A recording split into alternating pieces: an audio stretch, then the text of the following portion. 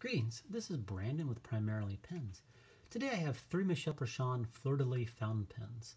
Michel Perchin is no longer creating pens, but when they were active, they specialized in enamel pens. This gives me a great opportunity to talk about enamel since the Fleur de Lis uses both types of enamel, the hot or sometimes known as the hard or vitreous enamel, and the cold, sometimes known as the bonded or resin enamel. This yellow and the blue are of the hot enamel style, and this is, I think, is the first pen that Michel Perchin made in the hot enamel. Previously, they had used the cold enamel process, but I think this is the first of that. And these are both a series of 250 pens. Later, Michel Perchin released this Shaw green pen in a series of 88, and this is actually of the other cold enamel style. Before I actually start talking about differences in enamel, we'll just do a quick walkthrough, and I'll use this yellow one as the example. First of all, you see is at the very top you have a nice Michel Perchin logo, a very nice, lovely crown pattern, again high detail there. I think is quite nice. I really like that a lot. The clip is a fairly standard clip. A number of Michel Perchin pens use this same clip design on there, but the standout feature, of course, is the enamel. And you have this wonderful color, a great galoche pattern, and the Fleur de Lis pattern you see the repeated on the pen, which of course is why the pen is called the Fleur de Lis. You have the Michel Perchin name on the band. You have the silver hallmarks and the pen number. This happens to be a number 29 of 250. The rest of the barrel has more of the wonderful enamel and the pattern you see. The very bottom of the pen actually has a different pattern, and it has a nice little flower design there. I think it is quite lovely. Opening up the pen, you have a nice two-tone 18-karat gold nib, again with the Michel Perchin logo on there. The grip is nicely etched, and it has a nice pattern there. This is, of course, you can see that that's the same pattern as the bottom of the pen. Again, that's a nice touch. Now, this is a cartridge converted filled pen. Being that they're sterling silver, they're quite hefty. Both the blue and the yellow come in at 80 grams. This later model in the Shaw green actually is a little bit lighter. This is actually 68 grams. Why it's lighter, I don't know. I guess they decided to use less metal in this later version. At this point, go ahead and take a look at the differences in enamel. So what we have here is, this is the hot enamel. And it gets its name because it's fired at temperatures 1,000 degrees Fahrenheit or hotter, and basically forms a glass. This enamel is effectively glass. And so the process goes is you apply a thin layer of the enamel material, fire it, then file it down, apply another layer of the enamel, fire it, file it down, and so on and so forth. And you build up layer upon layer to get this wonderful, beautiful effect.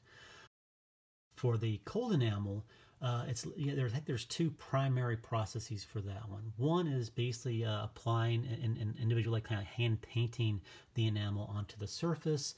There is a famous enameler by the name of Robert Glover that did work for Conway Stewart and I think Rickwell. He used the goose quill, to actually apply the layers of the enamel. Another process, I think that's used in this pen, is basically taking a clear coat, kind of spray painting a clear coat of the enamel around it, then applying another layer of the colored enamel, and then applying a few more layers of the clear coat enamel. Both versions, of course, have again very highly polished. Again, just gorgeous. I really enjoy enamel. Now, there are differences in how they feel, however, also because they are different materials. If you're to first pick up a hot enamel pen, you'll notice that it actually feels very cool to the touch, especially compared in relative to the cold enamel. That's because the glass actually has a higher thermal conductivity, and so it just feels cooler to the touch than the resin material. There's also, if you look under this with a microscope or a loupe, you'll also see some differences in the enamel itself. You can see it. I'll try to put some pictures together to kind of illustrate that. But the hot enamel, you'll find these little bitty, not too many, but a few little bubbles in the material. Whereas the cold enamel is going to be a much clearer enamel. Now, what I think that's happening is when the light hits those little bubbles, though, they actually diffuse the light a little better. And so I think that the hot enamel versions actually kind of glow a little bit more and show the light a little bit better. But again, that might be a personal perception of that. The hot enamel is a harder material. It is actually, this glass is actually very, very hard, and so the silver will get scratched before the enamel does. Cold enamel is not quite as hard, and so it can get scratched a little bit easier than quite a bit easier than the hot enamel, but it's still a pretty durable material. Now, because this is actually glass, if you were to drop this or to strike it hard on a table or something like that, you do risk getting a chip out. It could chip a little bit. But I tend not to slam my pens on the table, so it's not really a problem for me. But it is something to be aware of. Obviously the cold enamel doesn't chip like that because it's a softer material. But again, both are quite durable overall. Another kind of difference between the two is actually for the cold enamel.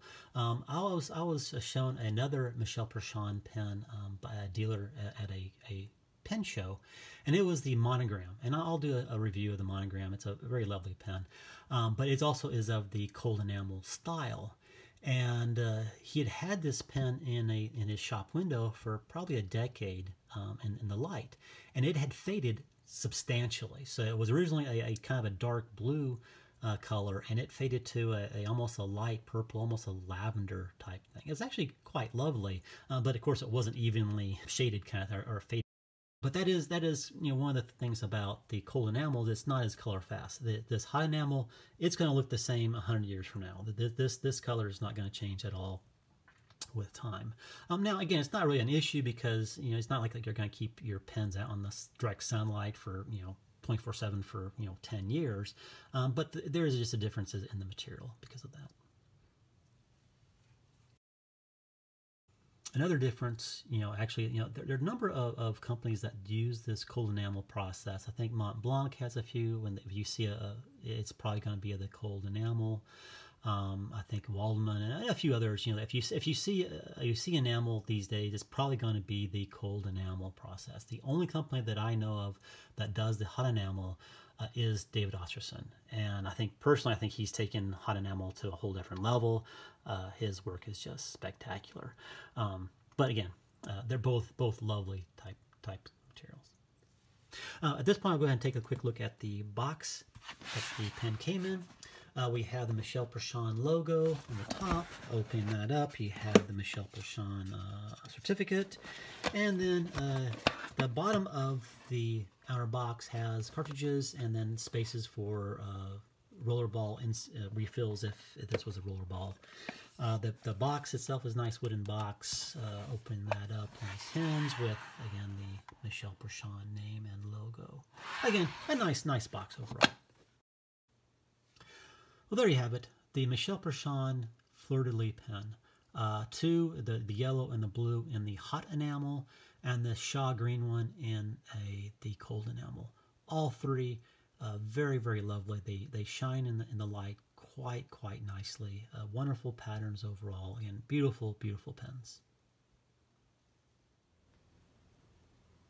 Please leave comments below, take a look at my other reviews, and subscribe to Primarily Pens.